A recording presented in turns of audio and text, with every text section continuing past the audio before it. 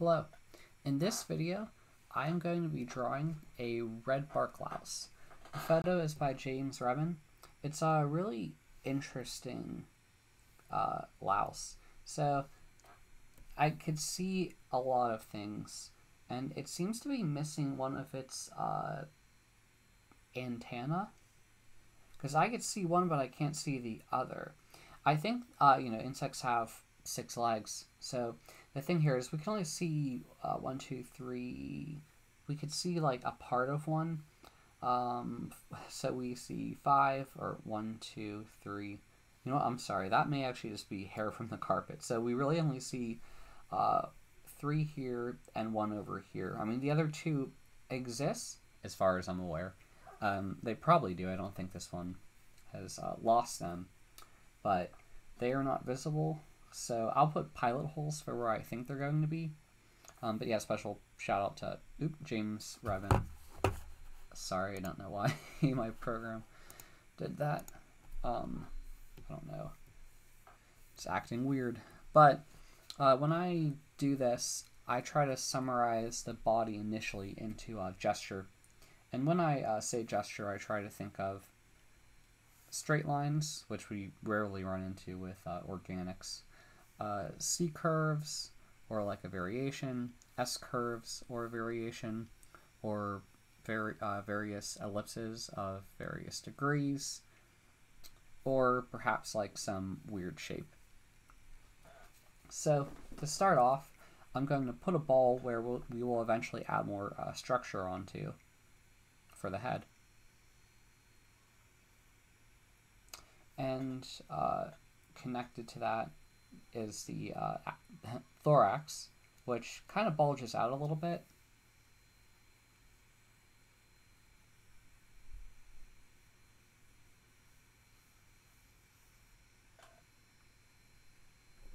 Kind of like that. I'll definitely add some forms on top of that to describe what I'm seeing. And then we have the abdomen. And the abdomen is pretty long, but I'll probably add on to it as we go. The abdomen is it's more like an oval.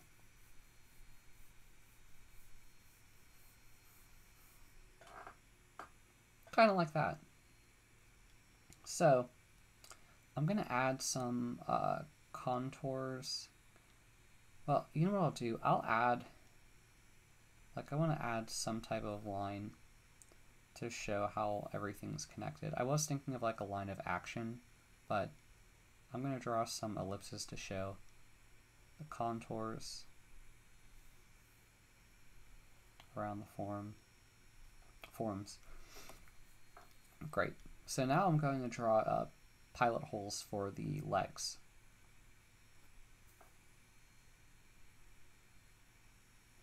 Insects have 6 legs, so... And I will draw ellipses on the other side, even though we really can't see the other legs besides the front one.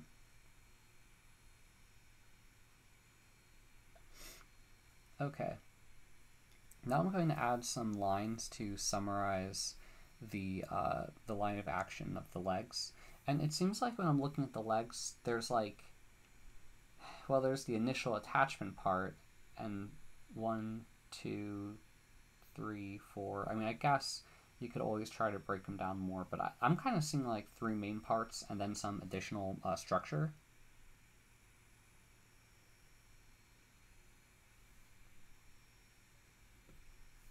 And I think that end part should have been a little bit different.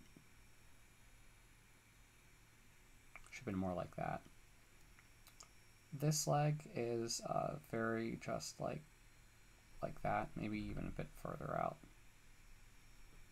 But I'm trying to compare where the legs are, and it probably should go a bit further. Kind of like to there, I would say. Then this leg, it's a bit like an S curve. And it looks a bit further. Maybe that's a bit too far. I think that's a bit too far.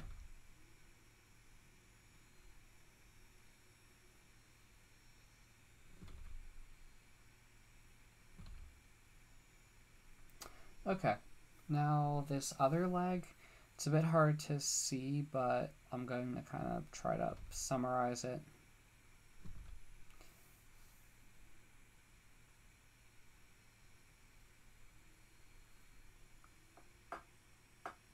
I think it should have been out a little bit further.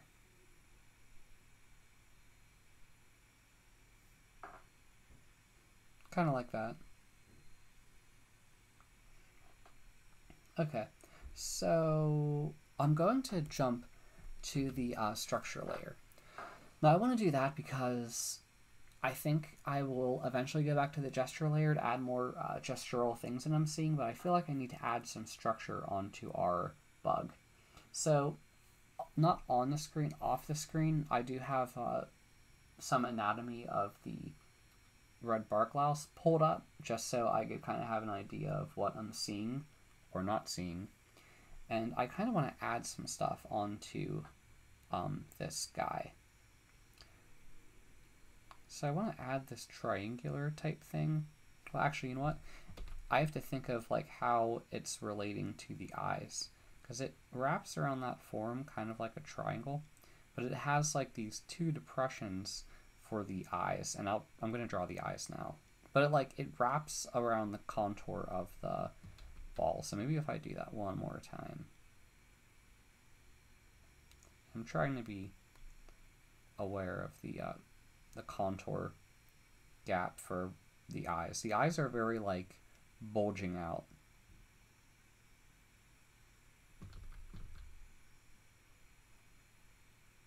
I'm trying to fit it within that socket.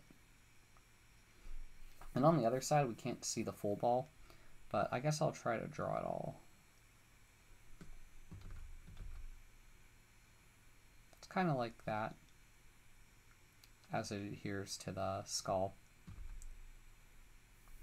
Or I'm not really sure if you would call it a skull. So another attachment thing here.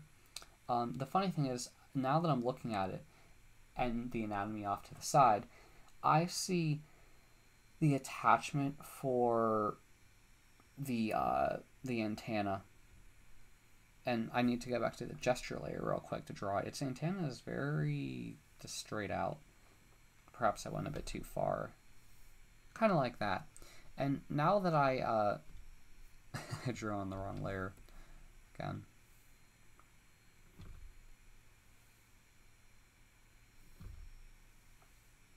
But now that I look at it again, I could really tell that this guy lost an antenna based on like the structure. So I will draw the pilot hole. And it all kind of wraps around that initial head thing, the triangular like thing that I was talking about. Perhaps I should have even, you know what? No, I don't want to exaggerate anymore. I'm thinking that maybe I didn't draw it long enough, but I'm going to roll with what I have. I think it has two mandibles. I'm not sure. They're the little point things over here. When I look at it, they're like on the bottom of the head, but they're like triangles. And there's like two of them, and they're like they like butt right up against each other as they wrap around the contours of the head. So now I want to kind of draw what I'm seeing for the initial antenna attachment. They're kind of like these very, very small cylinders for like the initial base before it kind of widens out.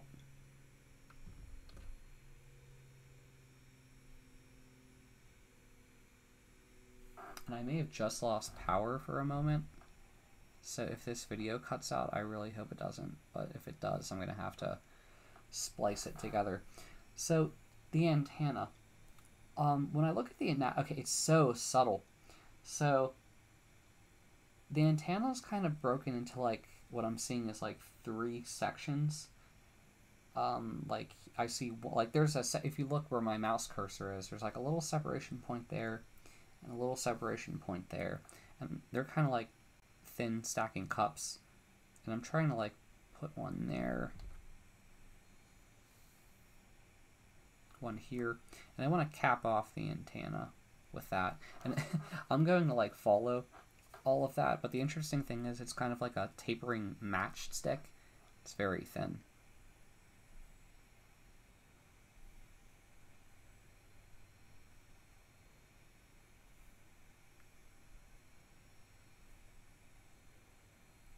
And you know, the funny thing is, now that I look at it, I think I still drew it a little bit too thick compared to the image. But I want to roll with it. So an interesting thing here, considering the thorax to the abdomen, I'm seeing some bug armor. I mean, that's what I like to call it. And it's like, how do I put it? I'm going to draw the initial shape because there's like a bit of a shield between the head and thorax. If you could see it right here. Kind of goes like, it's kind of like behind the eye. And luckily, well, oh, you know what? Before I do that, you know what I want to do? I want to draw the legs because I found that whenever I've drawn bugs in the past, I think it's more difficult to draw them after I add like the bug armor onto the guy. So now I want to draw, it's going to be a bit difficult because some of the leg is a bit obscured, but like right near the eye, I can kind of see like a bit of, it's like the sausage shape, and it's very, very, very subtle as it goes out there. And I'm seeing here, it's like a very thin shape that connects to that shape as it goes and connects to that sausage shape. And then like the last part is like a claw, and considering it's a louse, it's probably for hanging on to animal hair or mammal hair. And the ending part is interesting because it's kind of like a bit triangular, kind of tapers a bit as it connects. Or you know what, I think I should have made it go out the other direction. Kind of like that. Then it has two hooks for staying on mammals. So now I'm going to do the front right leg. The interesting thing here is I'm seeing like this initial attachment part that connects to that piece. Perhaps I should have made it a bit thinner. It's a very thin initial cap. And then there's kind of like a smaller cap, like right about there, that connects to that cap and connects along the contour. And then there's like this bean shape, if you can see it, like right here. And the interesting thing is, like, based on the perspective, it's like the end cap kind of looks a bit flat, but it's definitely not flat. I really like that shape. It's really interesting. So another thing, I didn't see it over here, but now that I think about it, there's probably an extra cap-like shape, because the closer I look, I'm seeing like right here there's like a end cap. I always think of like solo cups. I mean, I never I don't play like any of those games with solo cups, but if you don't know what a solo cup is, it's like a thin cup for like picnics and stuff. And I'm pretty sure I'm gonna get comments that like people are thinking you do other stuff with those solo cups, but you know, I guess it's popular at colleges as well. And they're kind of like that, and you could like stack them, and they always have like these like ridges on them. I'm guessing it's for grip, because if condensation gets on them. But you can kind of stack them, and if you ever have seen a stack of them, they kind of like all, well, they stack really conveniently. But yeah, there's my there's my awful solo cup, and I think the ridging kind of bulges out on solo cups a bit.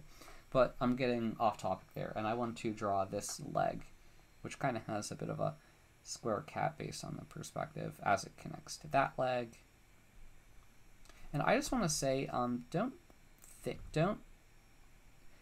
you don't always have to execute an entire shape in one go. You should do what makes sense to you, like what is the most convenient way for you to draw.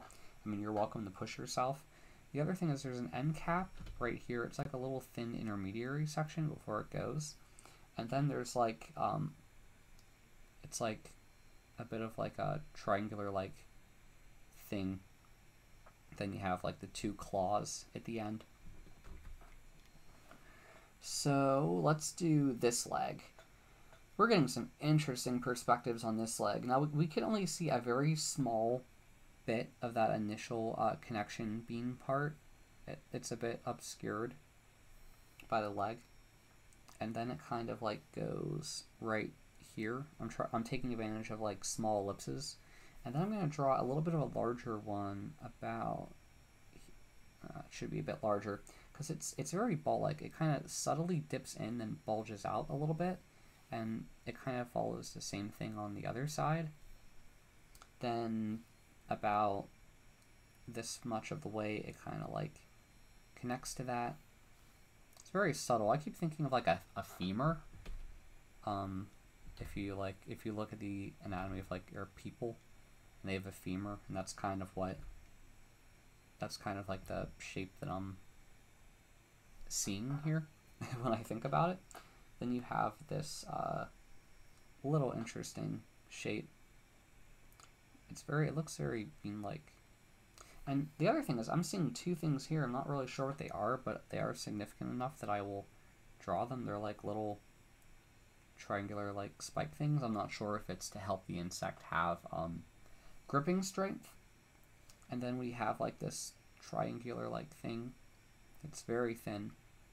Then you have the two claws for gripping hair, I could assume. So at this point, I want to draw the back leg, which is right here. It's really interesting because I can kind of see a bit of the sausage shape. It's kind of like that, I believe.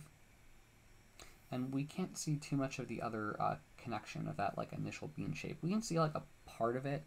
It's very subtle, because I know there's got to be those two parts. Oh, you know what? I'm sorry. On this leg, I don't know how I missed it out, but there was like a little bit of a connection point as it connects. Really sorry for missing that. I'm a bit at the end of my awake hours. So I'm going to go back to the behind leg and connect the bean shape.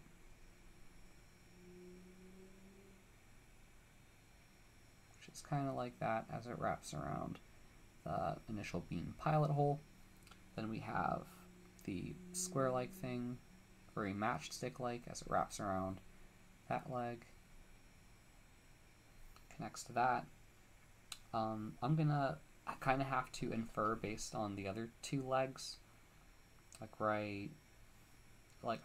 I'm gonna say it's probably like a shape kind of like that, and I don't like to infer, but I'll go with it.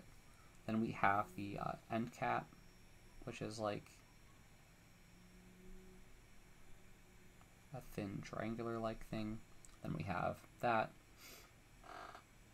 At this point, I am going to draw this shell along the thorax. It bulges out quite a bit, and I'm trying to like make sense of a lot of what I'm looking at, because I'm seeing so much stuff. Like I'm seeing that, and it kind of covers a little bit of the abdomen. It's kind of like a little bit of a protective layer as it goes.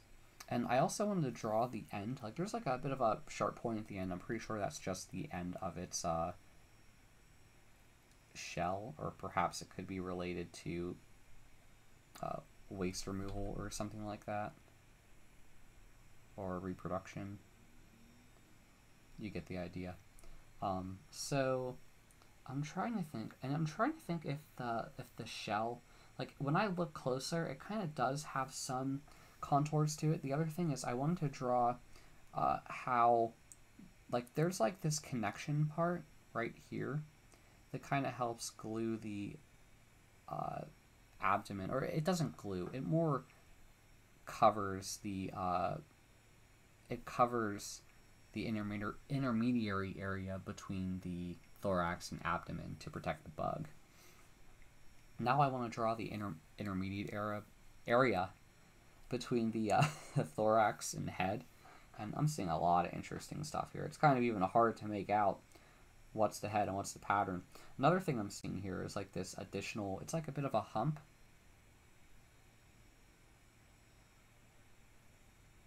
As it connects to the ball. And it's kind of like that as it connects to the contour of the head. Then I'm seeing this really interesting shape. There's like a bunch of stuff going on with our louse guy. And I'm really trying hard to make sense of it. So I can kind of see through the wings, and the wings are obscuring. They're obscuring it just a little bit, but I am seeing these this banding as it goes about, and it's kind of like it's so subtle, but I know I see it in a couple places.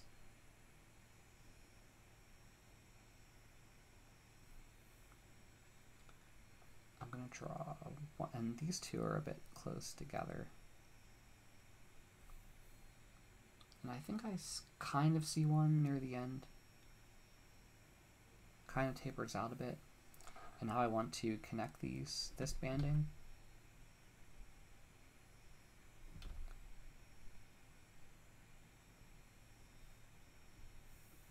Let me think of it. Yeah, there's like a connection that kind of bulges out. And I want to say it also bulges out. Oops, I shouldn't have done that. Near the end. And I think the end is a little bit sharper than I anticipated.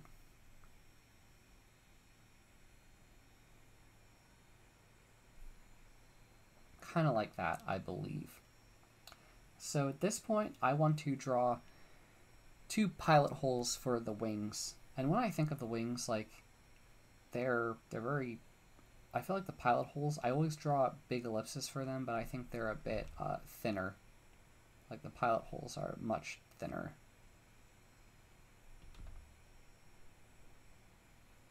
And I am going to think of it in a gesture way, because it's interesting. Kind of like partially wraps around the contour of the thorax. So I'll show you what I mean.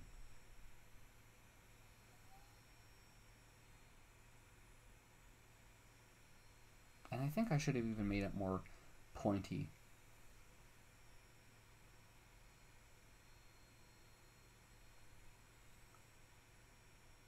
As it comes back around to wrap around that back shell of our bark louse, red bark louse. And the interesting thing here is we really can't see the other wing all the way, but we could see a portion of it, and it kind of gives this illusion of that one wing looking a bit larger. And let me do that one more time, because it's a bit tucked behind that other wing, as far as I can tell. And there's kind of like a bulge out area over here. But yeah, it's kind of like that. And now looking deeper into it, I guess with a really thin line, I'll try to draw some of the structure that makes up the wing. Although it's a bit difficult because it's not really focused on so much. I mean, this is a really good picture, but I'm going to try to make some reference points. Guys, get about here. Seeing a strong one.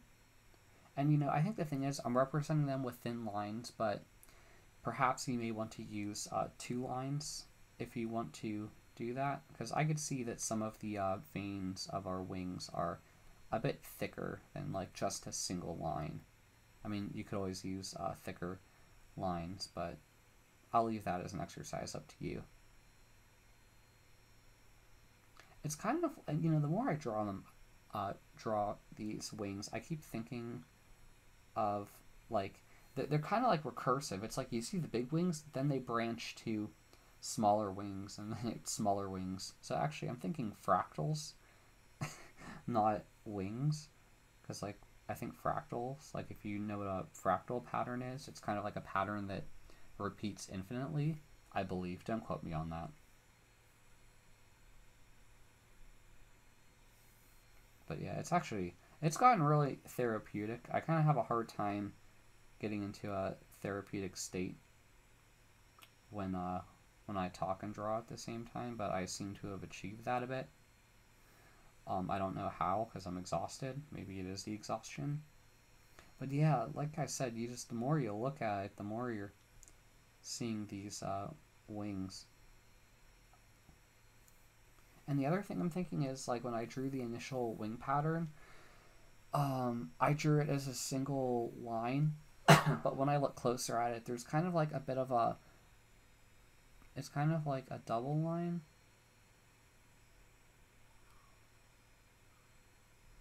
Like, it's not just a single line, it's like really a thicker line. I think I drew it a little bit too thick, but it's kind of like that. And I think it's kind of hard to focus on it, but if you see the thorax where the wings are attached, they kind of like go over the contour and then shoot up. Like, I'm sorry, it's a bit hard. Maybe I'll draw it off to the side to kind of show you, because at this point our louse is mostly complete. I mean, I think complete, but it's kind of like this, right? You have the ball thorax, and the wings are attached kind of like that, and like that, and kind of like that, and like that. Like, that's kind of what I'm seeing, this type of shape that goes up much further. Kind of like that. And that was just one side. The other side is a bit obscured because we can't see all of that wing. But yeah, that's what I'm seeing. And I realized I think that last line is a bit too thick because it's kind of more like that. But yeah, thanks for sticking with me throughout this video. If you like my channel, please subscribe. If you have a question, please ask in the comments. I will be sure to probably draw more of these dudes. And I had fun doing this. But yeah, like I said, if you have a question, please ask away. Perhaps I should have made the right eye a bit more bulbous. Maybe it wasn't bulbing out enough. And I'm also seeing kind of a bit of that triangle shape kind of cover it a bit more than I anticipated. So maybe I drew more than was actually visible. But yeah, thanks for watching. You have a great evening, day, morning, whatever it is, wherever you are. Bye.